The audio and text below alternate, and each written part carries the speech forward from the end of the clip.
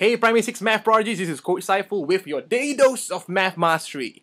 So, the last session we had a pretty interesting time. We had a time when people were getting everything right, so good job with that. High five, you are a math prodigy, good job. And the other thing is that we got stuck on a little question, right? That question was really persistent, it was really making me frustrated, but I breathed, and I tried to do it, but I kind of failed.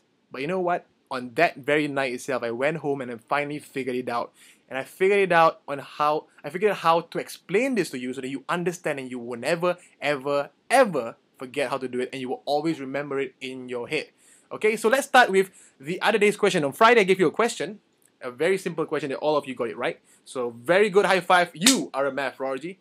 Good job. Okay, let me give you the answers first. Okay, let me check my book here. Okay, the answer for question on Friday, okay, let's look at the question first. I'm going to pass you the question here. Oops. Okay.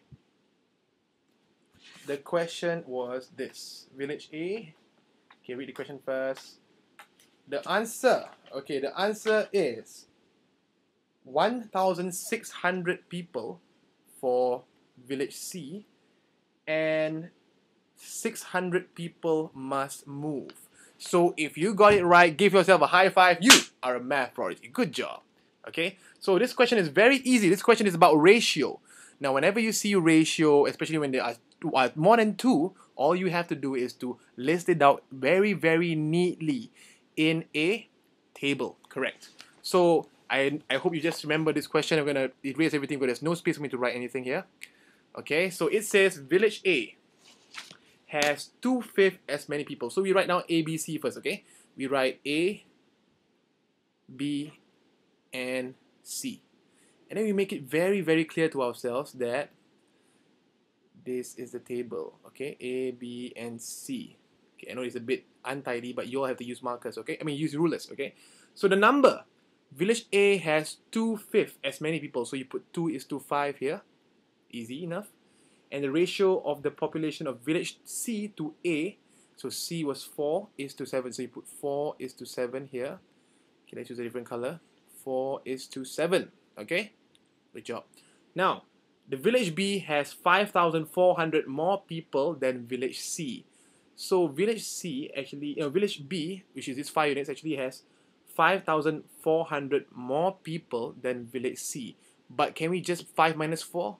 No, why not? Because, as you can see in this little table of ours, I'm going to use a different color here, it's pink. This thing over here is not the same. So you must make sure that all sides are the same.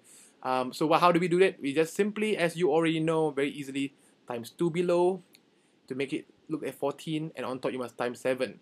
So whatever you do on top, you must times together again, and for here, times 2 again, okay? So the final equation, the final ratio of A, B to C is actually, running in black right now, 14 is here, 5 times 7 equals to 35, and 4 times 2 equals to 8. Good? Good.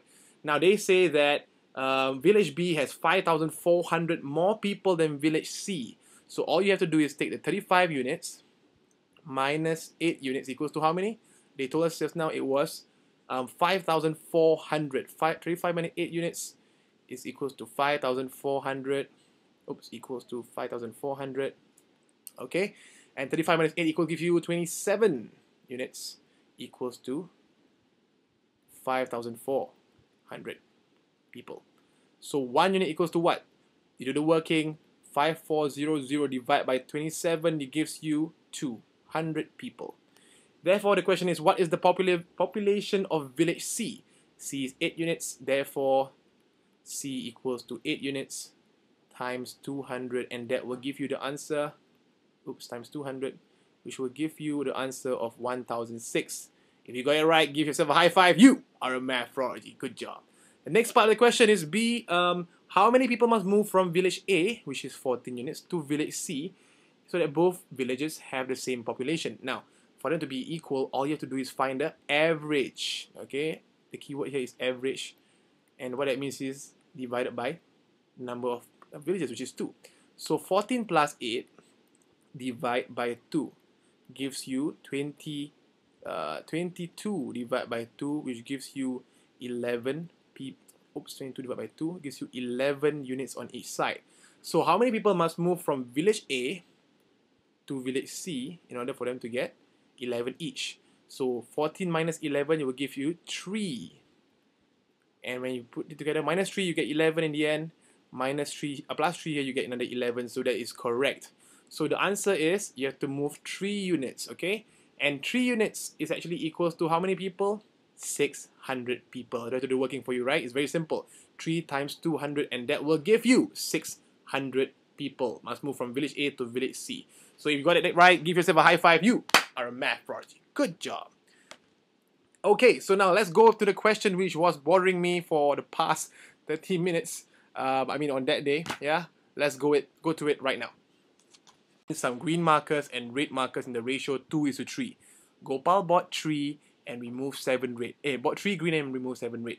Then the ratio, the number of green markers to red markers became 5:7. How many green markers were there in the box at first? Now, whenever you're given this type of question, when 2 of the ratios are changed, you must always use this method.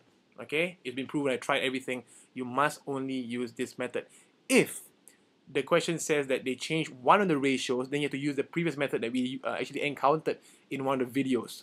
Okay? I will recap this, don't worry, before your PSLE so that you remember, and I think this question might just come out. Okay? So let's figure out how to do this question.